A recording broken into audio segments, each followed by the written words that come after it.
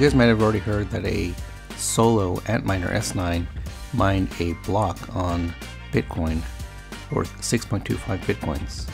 That's roughly around $160,000.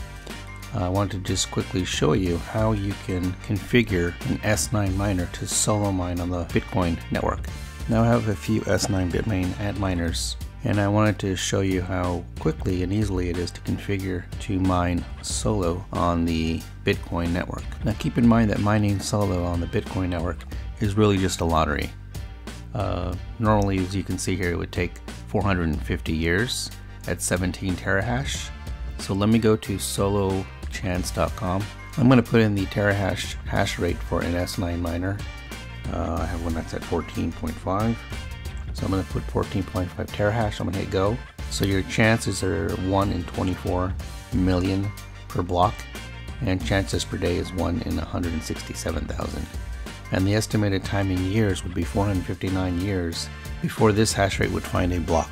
And as you can see, it is extremely rare for a solo miner with that terahash to find a blockchain, but this is not the first time. This has happened previously as well. So what we're going to do is go to solo.ckpool.org, and on this site it's going to show you what you need to configure, how you need to configure it. It shows that you need to connect to this server using these ports. Your user ID is going to be your Bitcoin wallet ID and a password of X. So that's what we're going to do. So what I'm going to go ahead and do is log into my Antminer S9 interface. I'm going to click on miner configuration, and as you can see, that's exactly what I've done. What I've done is put in the URL that you need to mine to. I've put in my Bitcoin miner address and a password of X. And let's click up here where it says miner status. And as you can see, I'm mining to this URL with my Bitcoin wallet ID, and I'm mining at 14.2 terahash right now. Alright, so what I'm going to do is go back to their website, and if you scroll down slightly, it says you can get your statistics by putting your Bitcoin address ID here. So that's what we're going to do. I'm going to grab this, I'm going to copy my Bitcoin wallet ID, and I'm going to paste it here. And it should shoot me out to a page that has some statistics about my miner. My current hash rate that it's reporting is 15.6 terahash, and as you can see, all the data that it's currently grabbing, including my Bitcoin wallet ID. So with my S9 miner configured to ckpool.org, I am now essentially playing the Bitcoin lottery with these chances per block per day. Now keep in mind, by me mining solo, I will never get paid out unless I find a block. Normally you would join a pool, and as a pool you get your percentage of hash rate paid out to you. So let's go to ASIC minervalue.com, and what I'm going to do is I'm going to find the S9. I'm going to search for S9. Granted, take a look, this is at, I'll put it at 10 cents a kilowatt. I will search for an S9 just to show you. See, we're at 14. I have a 14.5, so it's an S9J. I'm going to click on that, and what this is going to tell you is the electricity per day and per month. So with right now the 10 cents a kilowatt, it's showing that it's going to be $3.24 a day, pulling 1,350 watts. So what you're essentially doing is paying $3.24 a day to play the lottery. So let's go take a look at a few things about seeing if we can decrease the amount of watts that we're pulling, so we're not paying $3.24 a day. So what I'm going to do is I'm going to go to HiveOS, and I'm going to click on ASIC firmware. So HiveOS does have a firmware that you can install onto your miners. They have a few. What I'm going to do is select an S9 miner right here. And as you can see, it shows 14.5 terahash at 1,350 watts. So what I can do with this software, decrease the hash rate from 14.5 down to 8.8 and pull 680 watts as opposed to 1,350. So let's see what that does from an electricity standpoint. I'm going to go to coinwars.com, and what I'm going to do is change the hash rate to 14.5 just to get a price on what it currently is. 1350, so 1,350 watts. I'm going to change the electricity to 10 cents, and I'm going to ignore the pool fee just for now. So again, it's showing $3.24 a day that you're going to be pulling for electricity at this wattage. So what I'm going to do now is change it to 8.8 terahash and 680 watts, same electricity. So what it's going to do is put it down to $1.63 a day. So that's a significant decrease in electricity for playing the lottery. So let's take a look to see how that affects us. So what we're going to do is go back to solochance.com. So if you take a look, it's 459 years. Your chance per day is 1 in 167,000. So I'm going to bring this down to 8.8 terahash and see what the effect does on the odds. So it increased it by double. The odds have dramatically decreased, but so has the electricity rate of me playing that lottery at $1.63 a day. Okay guys, so let's see if we can do this. So we have two versions for SD card content or a web upgrade. What I'm going to choose is web upgrade. So I'm going to download this file.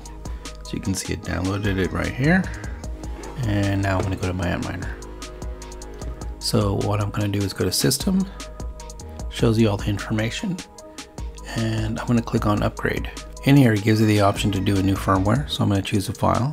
Okay, so I've chosen that file, and I'm going to say flash image. It's asking if I want to replace it. I'm going to say OK. So what it's doing now is updating the firmware on that S9. So let's give it a few minutes and I'll come back when it's done. So the next steps we're going to do is get our farm hash, so that's what I'm going to do. So I'm going to log into Hive OS and go get my farm ID. So here's my farm hash. I'm going to copy that to clipboard. So I logged into my S9 miner with my IP address. You can see now it says Hive on ASIC. Has some information here as well. I'm going to click onto Hive OS. I'm going to paste my farm hash ID. I'm going to hit save and apply. So I'm logging into Hive OS. I'm going to go back to my farm again. I'm going to click there, and now you can see that I have an ASIC mining right now. So I'm going to apply a flight sheet. So I'm going to look for BTC. There it is right there. I'm going to add a wallet. And so what I'm going to do is paste my Bitcoin wallet ID. I'm going to enter the worker name. I'm going to call this S9 Lottery Miner. And I'm going to click on create. Okay, next I'm going to select a pool. So what I'm going to say is configure in miner. I'm going to choose ASIC miner. I'm going to name this flight sheet. I'm just going to call it S9 ASIC. And I'm going to say create flight sheet. So it's asking me to create the miner configuration. I'm going to grab the URL, which is this guy right here. I'm going to copy him. I'm going to say copy. I'm going to go back to flight sheet and I'm going to put in the URL there. Password I'm going to put as an X. And I'm going to apply changes. And I'm going to create flight sheet. Okay, now that I have that flight sheet, I'm going to go back to my ASIC miner. You can see that it's there. I'm going to create a flight sheet. And I'm going to apply that new flight sheet that we just created. I'm going to click on the little rocket. It's applying that configuration. I'm going to go back to overview. Okay, now it's telling me that I have an overclocking profile missing. I'm going to click there. I'm going to select what the defaults here are. Here is that 8.8 terahash that I was talking about. So I'm going to select it and I'm going to say apply changes. I'm going to go back to overview.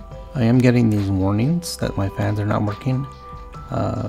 That is not correct. The fans are working. I'll need to take a look to see why it's saying that. So let's give it a few minutes for the miner to spin up and start hashing. So what I'm going to do is to auto refresh this page. So I'm going to click up here on this little clock and I'm going to say refresh every 30 seconds. You can manually refresh by clicking this little double arrow in a circle. Alright guys, so I'm auto refreshing here. As you can see, it's starting to mine. It's showing 9.7 currently right now. So I'm going to go back to my miner. I'm going to say miner stats here. And this is the stats page for my miner currently. And as you can see now, it's mining at 8.9.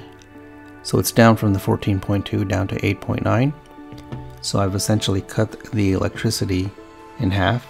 And as such, I'm not paying so much electricity. I've cut that electricity cost from $3 down to $1.20. Now if you notice, the fan error message has gone away now that the miner has booted up and has started hashing. So now I'm essentially playing the lottery at 8.8 terahash, pulling only 680 watts, and I'm playing at $1.63 a day.